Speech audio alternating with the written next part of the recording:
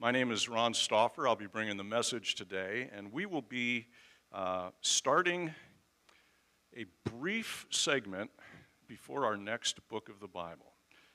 Those of you who've been with me for a couple years know that we went through Matthew, the entire Gospel of Matthew. It took a couple years to do, and then we went into 1st and 2nd Thessalonians, and then after that, I believe we did book of Ruth, if I'm not mistaken, and then we went into Ecclesiastes. So maybe the book of Ruth was a little further back. We went into Ecclesiastes then. We just completed that study in the wisdom literature of the Bible in the book of Ecclesiastes, and that was an awesome study. I really enjoyed that. So we're going to be starting into a new book in just a couple weeks, but before that, I wanted to do something different. I seldom do topical studies, but I thought that this was important to address, and that is we're going to be looking at what we believe. What we believe. This is part one of a couple of weeks, just the introduction, and the title is Creeds and Confessions. I'm not going to teach creeds, I'm not going to teach confessions, but we will look at one creed as sort of a table of contents to dive into what do we believe. Our beginning text for that today will be Deuteronomy chapter 6, and we'll be in verses 1 through 9, and then move quickly into several other passages. But if you would rise with me to read Deuteronomy chapter 6, verses 1 through 9. Lord God, I pray that your blessing on this message today, may it be your words. Lord, may you restrain my tongue from making errors in this message. And give me the humility to correct myself if I do. God, I pray that you would give your Holy Spirit here to everybody in the room so that we would hear with ears to learn from you and to incorporate your truth into our lives. In Jesus' name we pray. Amen. So we are in Deuteronomy chapter 6, verses 1 through 9. Now, as we go through this, we've got the verses 1 through 3, kind of a preface, and then the central verse that we want to focus on is verse 4. You may know it as the Shema. You'll probably recognize it when I speak it. And then for context, we'll go verses 6 through 9 after that. Now, this is the commandment. And these are the statutes and judgments which the Lord your God has commanded to teach you, that you may observe them in the land which you are crossing over to possess, that you may fear the Lord your God, to keep all his statutes and his commandments which I command you, and your son and your grandson, all the days of your life, and that your days may be prolonged. Therefore hear, O Israel, and be careful to observe it, that it may be well with you, and that you may multiply greatly, as the Lord God of your fathers has promised you, a land flowing with milk and honey. Hear, O Israel, the Lord our God, the Lord is one. You shall love the Lord your God with all your heart, with all your soul, and with all your strength. And these words which I command you today shall be in your heart. You shall teach them diligently to your children, and shall talk of them when you sit in your house, when you walk by the way, when you lie down, and when you rise up. You shall bind them as a sign on your hand, and they shall be as frontlets between your eyes. You shall write them on the doorposts of your house and on your gates. This has been a reading of the Word of God. Lord God, we thank you for this reading of your Word. We ask you to bless it to our hearts and to our minds, that we may adhere to your word, that we may be aware of your commands, and that they would become a part of us. In Jesus' name we pray. Amen. Amen. Thanks. Please have a seat. So some of you have come from the state of Wisconsin. And perhaps you are a Green Bay Packer fan or were a Green Bay Packer fan. For those of you who are not fans, that's football. And there was a great team that began in about 59, 60, but really took off in 1961 under the leadership of a coach named Vincent Lombardi, or Vince Lombardi. And there's a very famous quote that people quote of him in business and in the military and in all kinds of places when they want to talk about getting back down to basics. And it's this, that in July 1961, Vince Lombardi kicked off the spring training or the summer training for the Green Bay Packers for the next season after they had just suffered a defeat the previous year to the Philadelphia Eagles after blowing a great lead in the very last quarter of the game. So they lost the NFL championship. This is pre-Super Bowl. It was called the NFL championship then.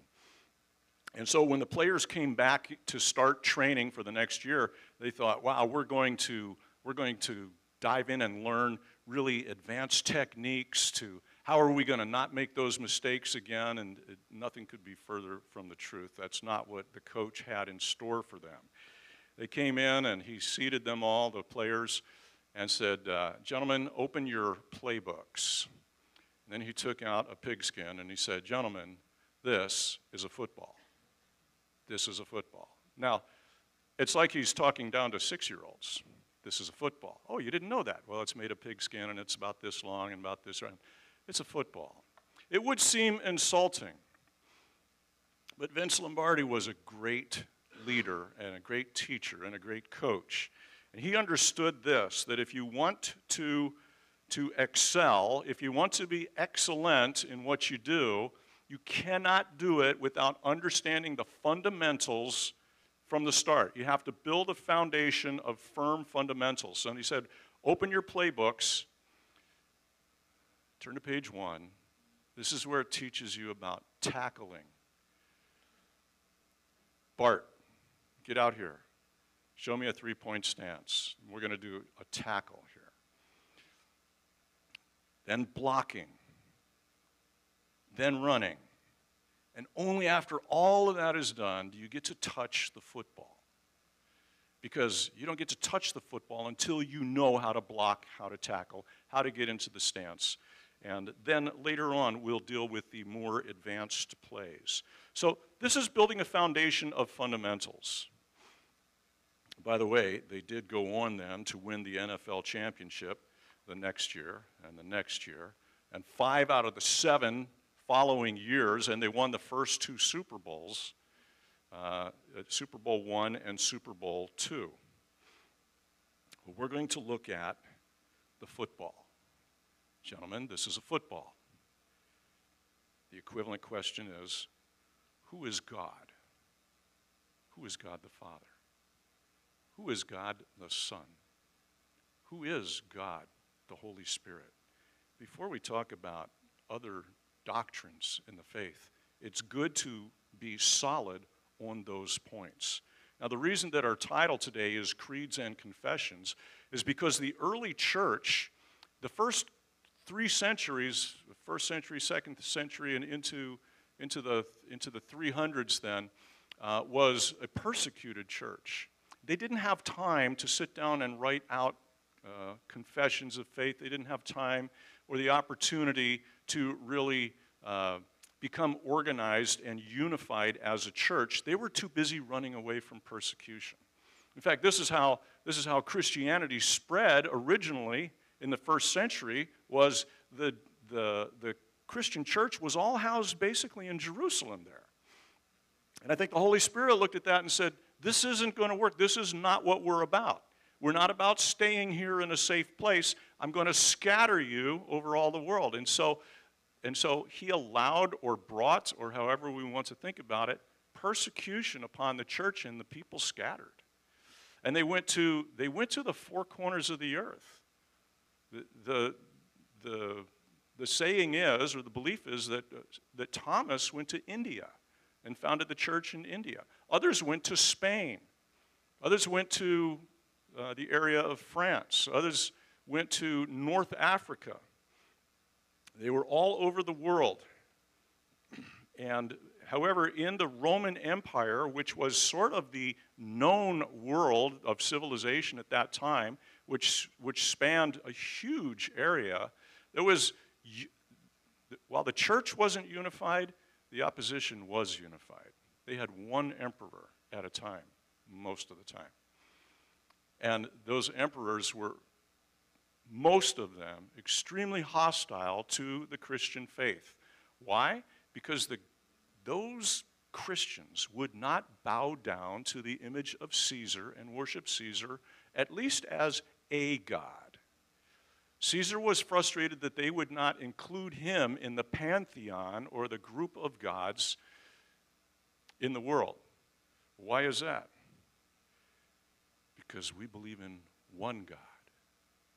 Why do we believe in one God? Well, we're going to look at that. We have a 2,000-year tradition of getting to the very basics of the faith in what are called creeds, creedal statements, and confessions, or confessions of faith. So what is a creed? Now, we're not going to study a creed, but we're going to use one as the sort of the table of contents for our brief study into the basics of the faith, so that then we can proceed with the next book of the Bible that we're going to do and build our understanding of the basics of the faith from there. A creed is this. It's a short, simple, basic statement of belief in something or someone. One person has called it a pledge of allegiance. A pledge of allegiance to someone. So this pledge is designed, this creed, its purpose is to unite. It is to unify people around a core belief. We think about it in the United States here. We have the Pledge of Allegiance. And at civic events, we put our right hand over our heart and we recite this pledge. Everybody should have it memorized. That's what you do with the creed. You memorize it, and then you say it together, and then you can look around and say, wow, we all believe and support this one thing. We are united in this. The creed that we're going to look at is called the Nicene Creed. The Nicene Creed. Perhaps you come from a church tradition that would recite the Nicene Creed. We don't do that at Calvary Chapel. We go through the Bible, a book at a time, and we study the Bible. But the Nicene Creed, which was created in the year 325 and then perfected or completed in the year 381, has served for that many years since then as a rallying point of what do we believe? In what do we believe? The idea is this, that all Christians everywhere can say yes to this one creed. For that reason, a creed doesn't get off into, I don't mean to be flippant about it, but a creed doesn't get off into the rough or into the weeds about other things that are not absolutely 100% essential to the faith. So you're not going to find in the creed eschatology, end times. You're not going to find in a creed talk about baptism. Can you be saved without baptism? Yeah, you can. Ask the thief on the cross. One thing that a creed does is it enables the church to identify who's in the church and who's not in the church. Because if you approach somebody and say, I believe this, do you believe this too?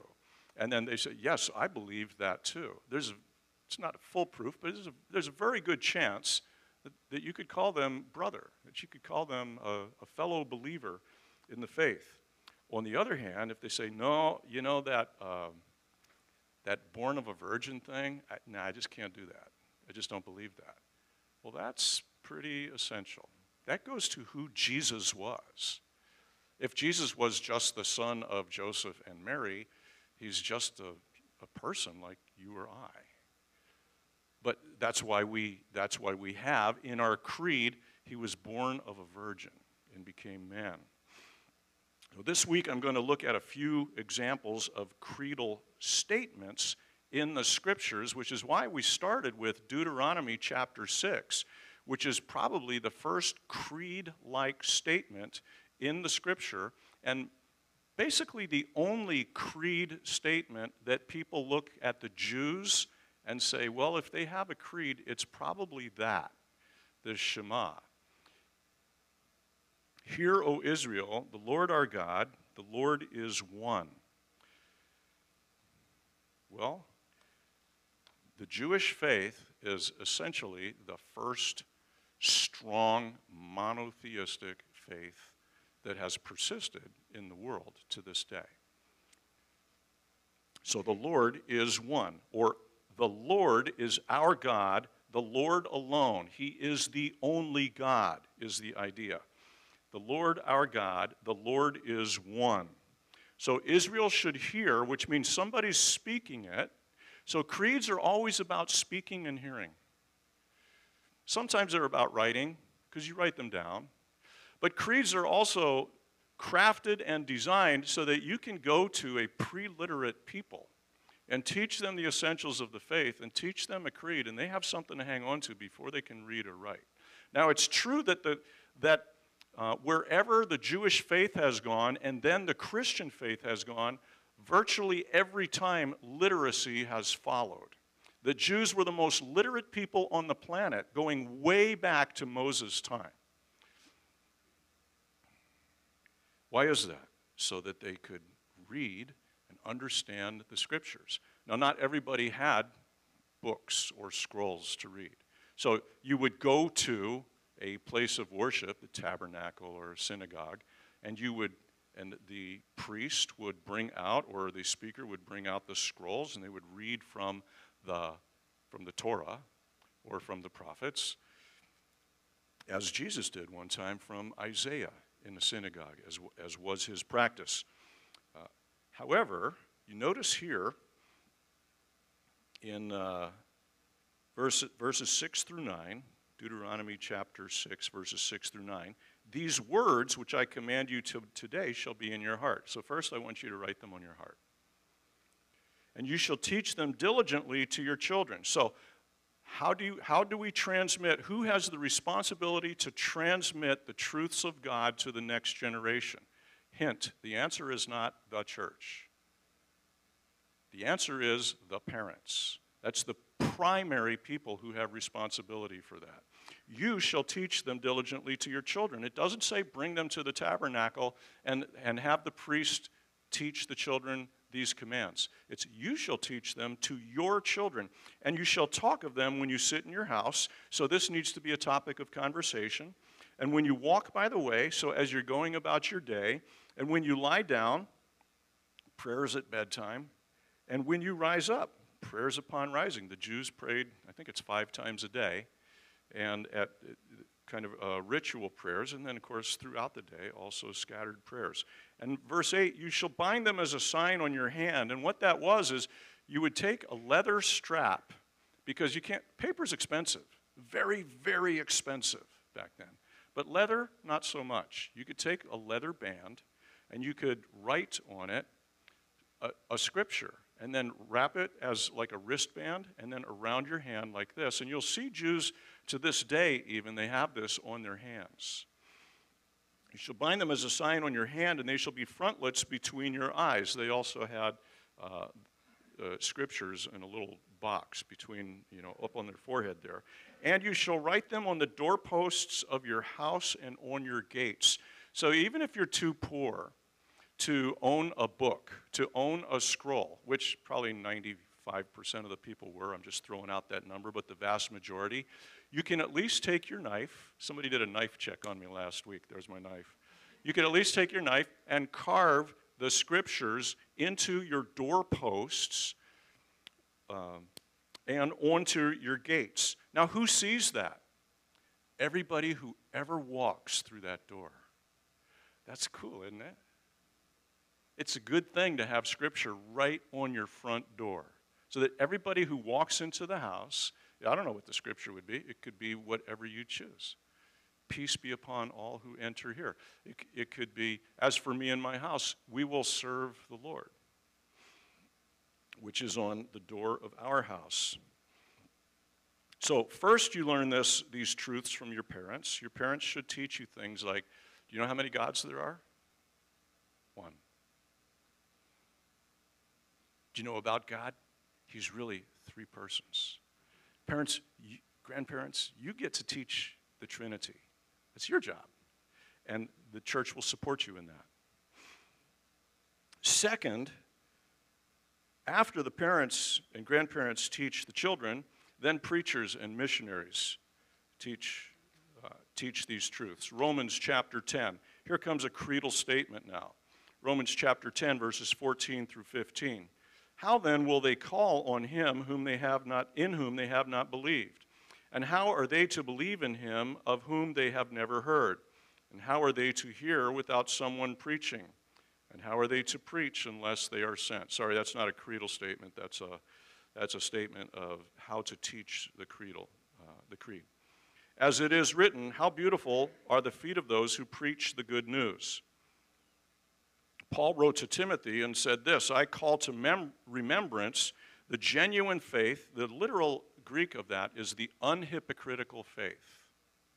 The unhypocritical faith that is in you, which first dwelt in your grandmother Lois and in your mother Eunice, and I am persuaded is in you also. So Paul is tracing the ancestry of Timothy's faith from grandparent to parent to Timothy. Then he says in 2 Timothy 3:15, you must continue in the things which you have learned and been assured of, knowing from whom you have learned them, and that from childhood you have known the Holy Scriptures, which are able to make you wise for salvation through faith which is in Christ Jesus.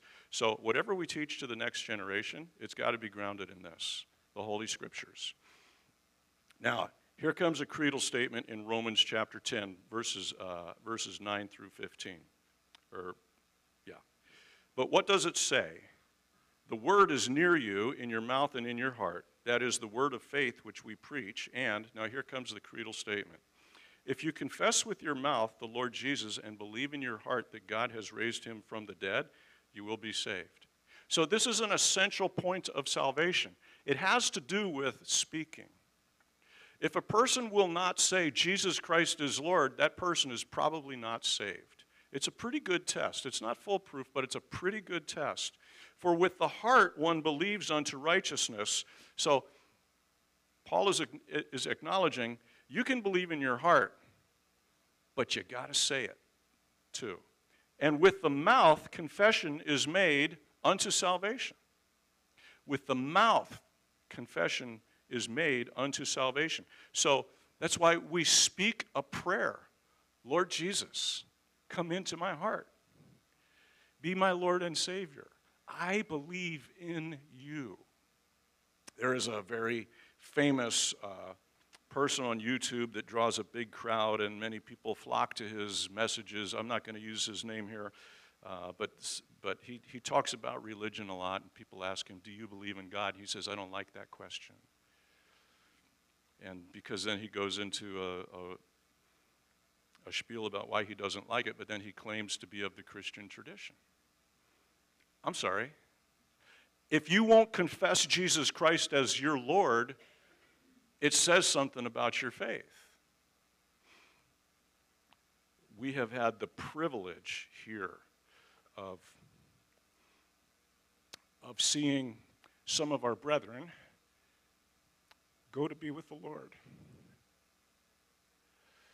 And I generally, if I have the opportunity, I offer them the chance to speak at least to this congregation before they die, a confession of faith in Christ. If I catch the timing right, if they're available to come here. And sometimes they say, this has happened several times. Sometimes it's like, what shall I say? Just say this. I believe in Jesus. I believe he is the Son of God. I know that you're already a Christian, but it is important that you confess with your mouth that he is Lord. And when I go to visit someone at home or in the hospital, before they die, if I'm able to, if the opportunity presents, I then say to them, do you believe in God? Tell me about it. And, and generally they draw upon some energy that they didn't know they had at that time. There's this sort of awakening that happens, if only briefly. Yes, I believe in God. I believe in Jesus. Well, they've believed in Jesus for decades. But it's good to say, I believe in God. With the heart one believes unto righteousness. You can be righteous just based on what you believe in your heart. But with the mouth, confession is made to salvation. Do you see the difference? Yes, technically, I believe that a mute person who does not speak can be saved, of course. But you get the idea.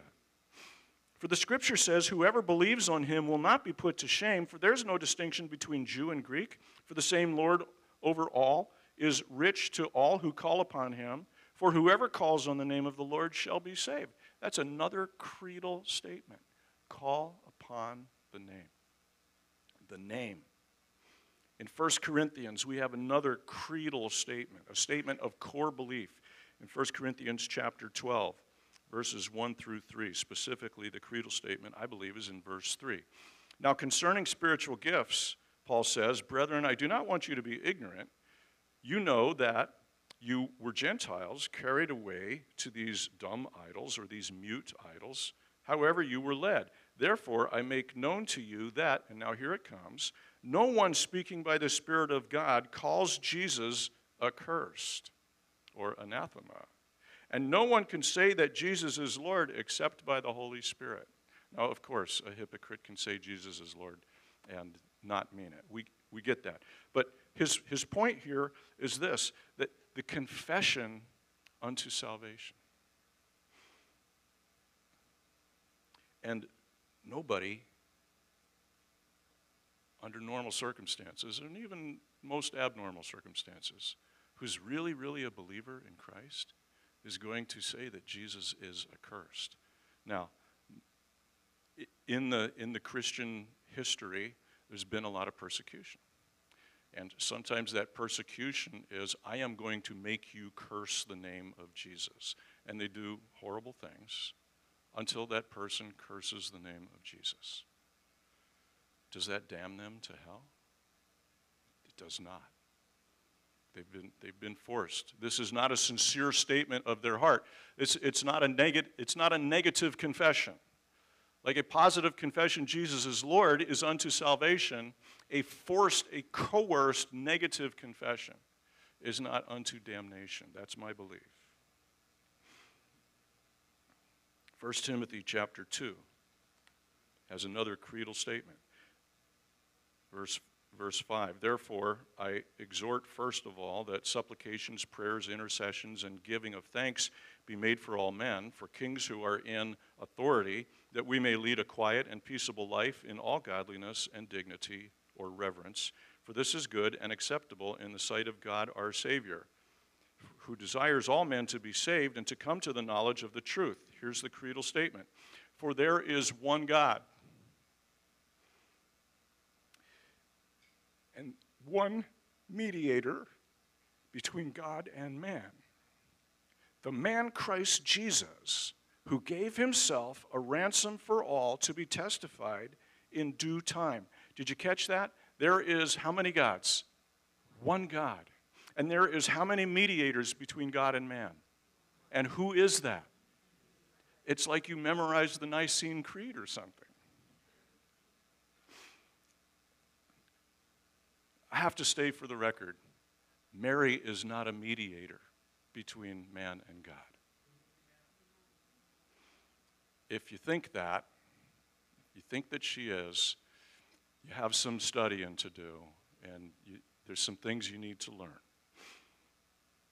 Verse 7, for which I was appointed a preacher and an apostle. I'm speaking the truth in Christ, and I'm not lying. A teacher of the Gentiles in faith and truth. I'm going to go to Philippians chapter 2 for a final creedal statement that we see in the scripture.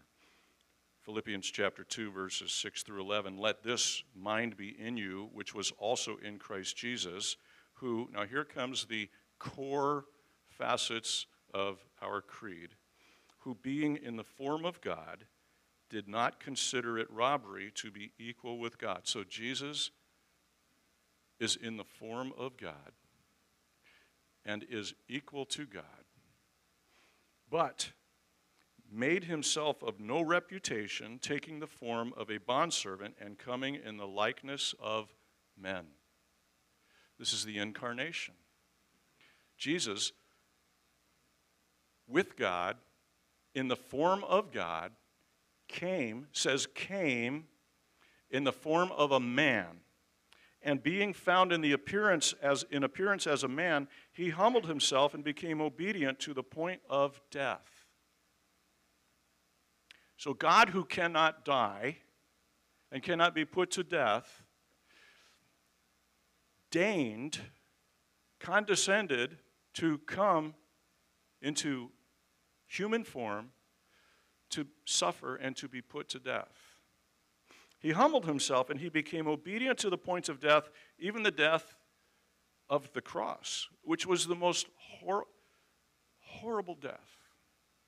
It's right up there with, it is basically impalement. I don't know if you've ever studied about Vlad the Impaler or Count Dracula in the province of Transylvania.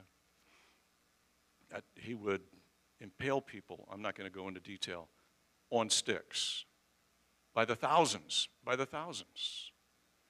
And the Romans did that too, by the thousands. They hung people on a cross. Therefore, God also has highly exalted him, that is Jesus, and given him the name which is above every name. It's above how many names? Every name, yes. This is a core creedal statement of our belief, that at the name of Jesus, every knee shall bow, of those in heaven and those on earth, and of those under the earth. Who is that? The dead. All who have died will bow the knee and confess the name of Jesus Christ. Even if they would not do it while they were living, they will do it in their grave. And that every tongue should confess. How many tongues? Every tongue. Even those radically opposed to Jesus today. They will one day confess that Jesus Christ is Lord. Hallelujah. To the glory of God the Father. This is our creed. Now, it's located in disparate places all throughout Scripture, beginning in at least Deuteronomy and going all the way up through the end of the Bible. So, how do we teach people these basics, short of a 10-year study with J. Vernon McGee through the Bible? One vehicle is a creed. I'm going to encourage you all to at least read and learn the only creed. You don't have to memorize it. There's not going to be a test. I've printed them out and put them on the back table back there for after church, called the Nicene Creed. It's short. It all fits on one page. And take it home, put it in your Bible, and look at it, discuss it. It's going to serve for the next couple weeks, just a couple weeks, as the table of contents for us diving into who is God, who is the Son of God, who is the Holy Spirit. What is this about his death, his resurrection? What is the church? Now, there's a lot of people today who say, Jesus, yes, church, no. Can you really do that and be a mature believer? We're going to look at that. Now, the early church in Acts chapter 2, the early church was very devoted to continuing steadfastly in the apostles' teaching. Acts chapter 2, I begin in verse 40. And with many other words, he, that is Peter, testified and exhorted them, that is the people, saying, be saved from this perverse generation. Then those who gladly received his word were baptized, and that day about 3,000 souls were added to them.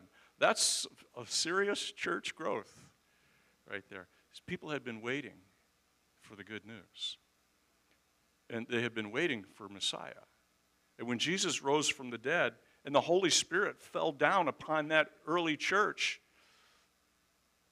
Peter preached one simple sermon, and thousands of people immediately came to faith. Verse 42, and then they, those 3,000 souls, plus the 120 before that, they continued steadfastly in the apostles' doctrine. Yes, doctrine. It's not boring. It's exciting. We're not going to get way out into the weeds on doctrine. We're going to look at the football and tackling and blocking. Who is God the Father? Who is Jesus the Son? They continued steadfastly in the apostles' doctrine and the teaching, and in fellowship, and in the breaking of bread, and in prayers. Doesn't that sound like kind of the basic recipe for a church? It's the people of God who gather together to continue steadfastly in the apostles' doctrine, or the apostles' teaching, and in fellowship, and in the breaking of bread, and in prayers. If you do these things, you will be a church. That is a definition, that's a working definition of a church right there. I mean, you may see several things missing there that you think are essential, like coffee. By the way, we have coffee back here. Sunday school, children's church, softball team. These are nice, these are extras. I mean, then fear came upon every soul, and many wonders and signs were done through the apostles. So where can we find the apostles' teaching? Hint. A lot of it is right here. Now, there's a whole lot of apostles' teaching that we don't have a record of. Praise God. When Thomas went to India, as I believe he did, we don't have a record of that I know of. It's okay. There's a healthy living church in Kerala, India. It's a vibrant, large church in India. They built a huge church in Egypt, believe it or not, in Syria, and Turkey. Sadly, there have been forces recently that have driven most Christians out of these places. Now, so this is what the church is to do, is to be devoted to the apostles' teaching. We don't always do that. I'm going to give an example of being contentious or wanting to argue about the apostles' teaching. It's right here in Scripture. Now, there's in 1 Corinthians chapter 11, we're going to look at a discussion about, of all things, head coverings, prayer caps, whether men should wear them, whether women should wear them, should your hair be uncovered, should your hair not be uncovered, and so on. But Paul says, we're going to see that he says, like, let's don't be contentious about this. Let's don't argue about this. And I'm going to pull kind of a surprise ending on you here because it doesn't end, it's not really the way that you might think. So back then, in the first century, the church was mainly started with Jews, right? And they had this history, the Jewish people did, that basically the women basically always covered their hair everywhere. Like, it was modesty. You didn't go out shopping without your head covered. You didn't go to prayers without your head covered. And there was nothing in the law, the Jewish law, telling women you need to cover your, or telling men rather, that you need to cover your head when you pray. But there was something in there that the high priest wore this hat, a mitre hat. You see something similar on the Pope today. It kind of looks like a fish. It's designed to. And the lower priests also wore a special hat. Well, I'm going to fill in some blanks here. Some of this is surmise on my part. If you're all the regular rank and file men and you're looking at the high priest and the priests and you've got a bare head, but they get to call the shots and they're wearing a hat. You look on that and go, I think I want to wear a hat. I think I want to wear a hat. And others who said, like, no, you can't do that. It's not in the law. And so you had factions among men, the hat wearers and the non-hat wearers, the hat not wearers, the hatless. And it continues to this day. Did you know the Jews are still divided on that, whether men should pray with their heads covered? Did you know that? Orthodox Jews, you'll see they've always got their head covered, right? But among Reformed Jews, it's not a thing. They can, but they mainly don't, because they don't have to, because the law doesn't say to. Now here's the interesting thing. Among women, it was really not an issue back then, and it has not really been an issue till about 1970, like almost 2,000 years later. I went just for kicks. I went online last night and I looked up, show me pictures of church services in 1960. And so I'm looking like at cameras that are looking down on the congregation from the mezzanine in the back where the pipe organ is, right?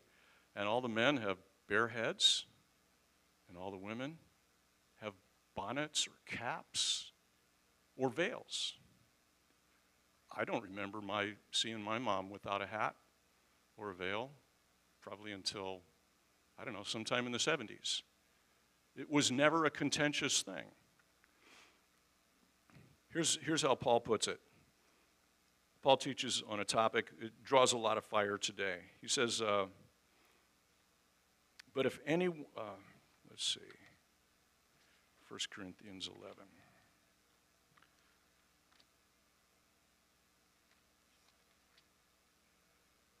Now I praise you, brethren, that you remember me in all things and keep the traditions just as I delivered them to you. But I want you to know that the head of every man is Christ, the head of a woman is man, and the head of Christ is God. Every man praying or prophesying, having his head covered, dishonors his head. So who's he pointing the finger at? Men. But every woman who prays or prophesies with her head uncovered dishonors her head, for that is one and the same as if her head were shaved. And the women believed that too. For if a woman is not covered, let her also be shorn. But if it is shameful for a woman to be shorn or shaved, let her be covered.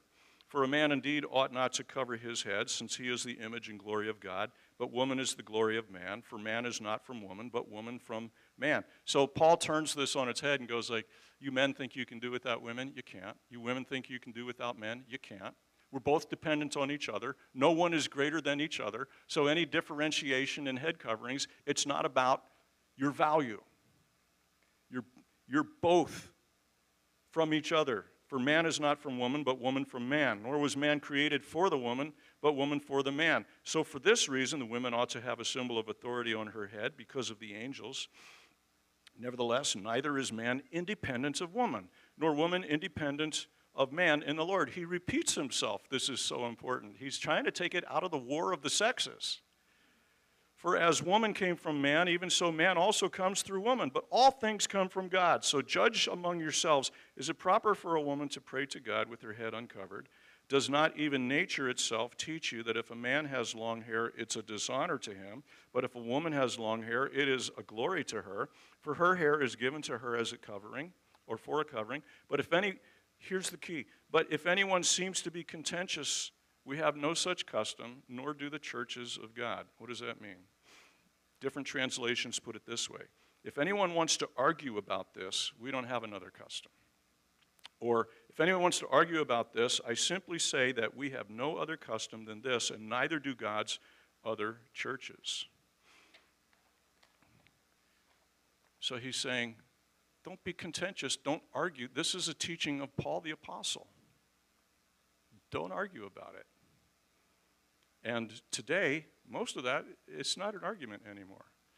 So the Christian church accepted that men should take off their hats in church, and that women would have some symbol on their head. There's another scripture that says God gives a woman her hair as a covering. So we're not going to get into the details about that. But the idea, the core thing we should take away from that is it is not for us to be contentious about the apostles' teaching. We don't get to say, Paul, you misogynist, you. How dare you? How dare you violate my culture? Here's what we can say when a teacher says something that's in error, for example. Hey, I disagree with you on that. I think you made a mistake there. Okay, that's good. You bring it to his attention, right? But here's how we should not approach it, is you offended my culture and my sense of fairness and my sense of justice. So you've offended me, so don't talk that way. You know, if a preacher, if an apostle is being faithful to God, we need to obey what he says. It's not for us to say, that doesn't seem very fair to me. People judge God that way. What do you mean wipe out the entire city of Jericho? Man, woman, child, and animal. How dare you, God? How unjust of you. Really? Aren't you afraid to say that? You blaspheme the name of God and accuse him of being unjust? God is not man. He has his ways. It is not for us to judge him. And so, this brings us full circle to a creed. What can we know for a fact about God? What should we believe as essentials about God? And I hope I've already shown why. It's important. I'm going to give you one more example of why. Here's a place that it would be useful to really be rock solid in your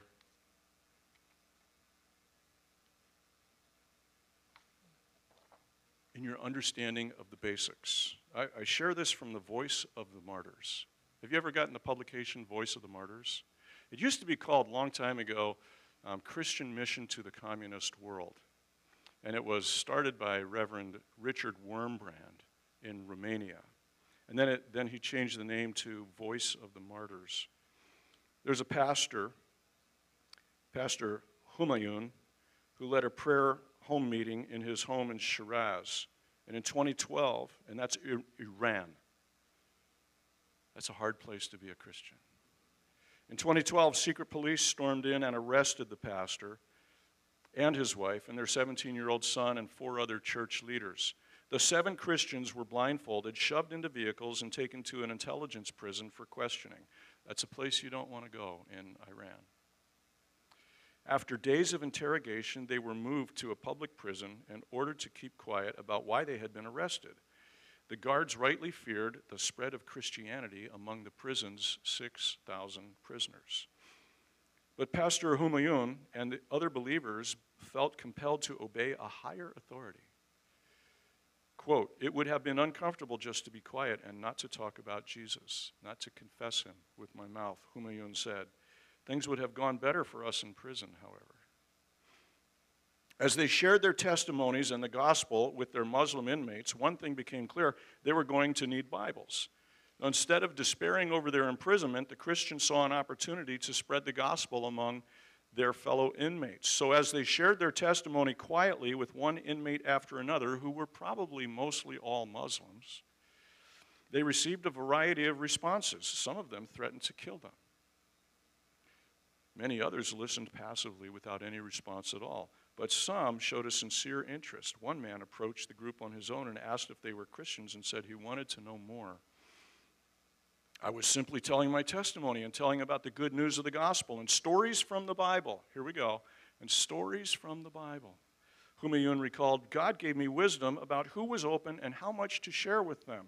The Christians' evangelistic efforts angered the guards, however, and Humayun alone received 20 written warnings to stop sharing the gospel with Muslim prisoners. But despite the threats from guards and inmates, that's scary, the believers committed themselves to expanding God's kingdom inside the Iranian prison. Their daily behavior caused the Muslim inmates to wonder what made them so different. So realizing they needed God's word to help sustain them while in prison, the Christians began writing memorized Bible verses on any scrap of paper that they could find. They encouraged one another by sharing the verses they remembered. During the times when we were under pressure, Humayun said, God was reminding us of these verses and strengthening us through the parts that we memorized. They were encouraged by the assurance in Acts chapter 14, verse 22, that it is through many tribulations that we must enter the kingdom of God. They gained insight into the purpose of their imprisonment from Psalm 119, especially verse 71 that says, it's good for me that I was afflicted, that I might learn your statutes.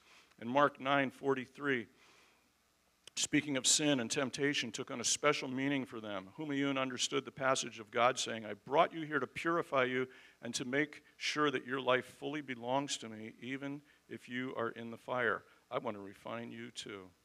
After 37 days, Humayun's son Nima was released from prison, and then he became the caretaker for his 10-year-old sister who had been staying with relatives since her parents and brother were also arrested. 7 months later, Humayun's wife was released. Eventually, the 5 remaining in prison were allowed to call their family and friends, and they asked them, the friends, to write down chapters of Scripture in English and give them to an imam who visited prisoners regularly in the form of a letter. Here's the key. The guards and the imam couldn't read English, so they thought it was just letters. They were assembling a holy Bible in the prison from memory and from people just writing out key passages. Now, if you were going to help not refashion, but to summarize the key core doctrines of the faith that those Muslims need to hear, what would you choose? Would you focus on baptism? Would you focus on head coverings? Would you focus on smoking or drinking, or what would you focus on? One God and his Son, Jesus Christ, fully God, fully man. These are the things that you would bring. Many came to faith in Christ in that Iranian prison. Eventually, Reverend Humayun was released. At first, they sent him to hell. It was the basement of the prison, with 200 violent prisoners serving life sentences and on death row. They called it hell. That's what the inmates called it. And that's what the guards called it. Many were waiting hanging for their worst crimes. Inmates made knives out of cans and other pieces of metal to protect themselves, and murders occurred every week. Humayun's bed was covered with blood. It was a graphic reminder to him. Even the guards in hell had developed a devastating weapon of their own. They used each prisoner's weakness as a means to control him. Humayun was an ex-addict, so they put Humayun in with other addicts, and they gave them all the heroin and drugs that they wanted. So these other inmates could shoot up or snort up these drugs in front of Humayun, but God gave him the ability to resist. Armed with his handwritten Bibles and constant prayer, Humayun withstood the temptation. He said, it didn't happen. I didn't give in by God's grace. Not only that, but a few of the drug addicts stopped using drugs because I reached out to them. Humayun didn't have long to share the gospel with each inmate because many were executed after just a few weeks in hell. In addition to seeing prisoners break the chains of addiction, he rejoiced to see several of them find eternal life in Christ Jesus before they were hanged by the neck until dead. These people gave their life to Jesus. And now we know that the gospel is in the heart of that prison. This story goes on. I won't continue.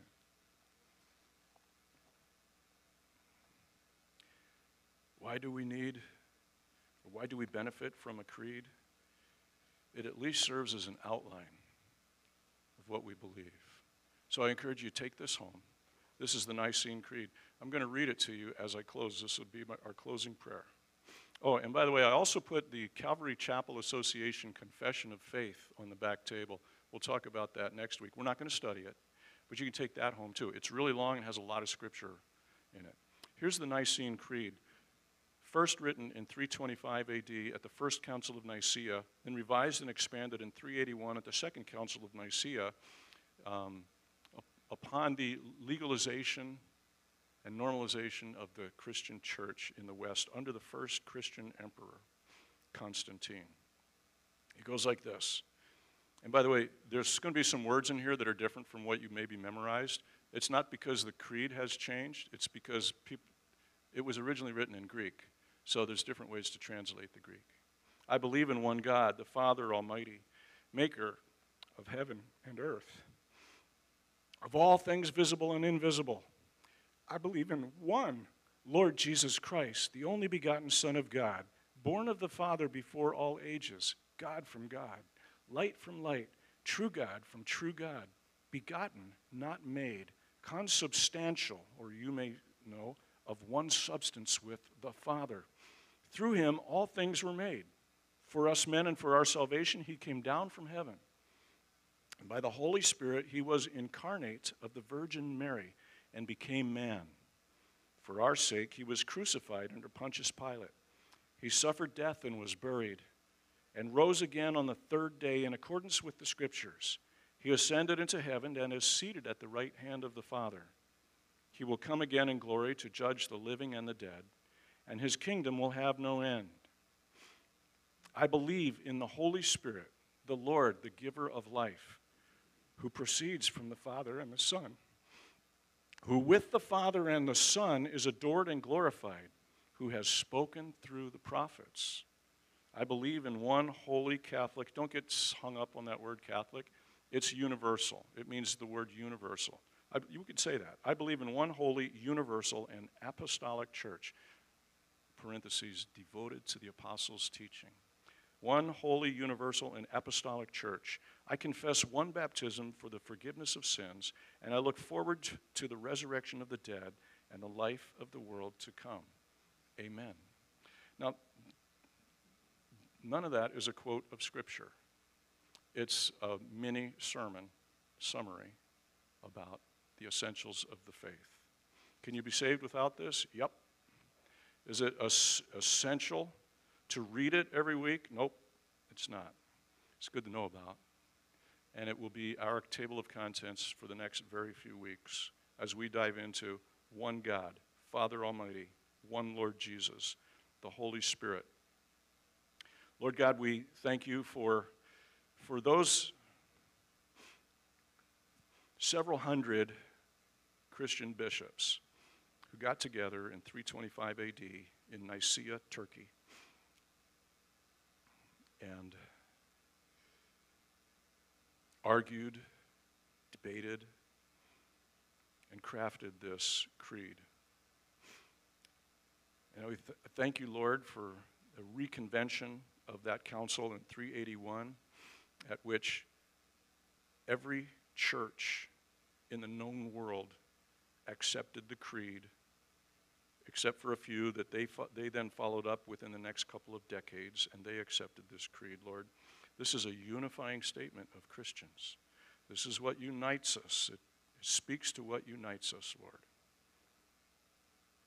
And we ask you, God, to, in this time of increasing persecution in the world, to unite your church and not allow us to become divided, disheartened, or apostate. In Jesus' name we pray. Amen. Amen. Thank you for your attention. We'll see you next week. Don't forget to pick these up on the back table on your way out. I'm going to stick around for whoever wants to talk.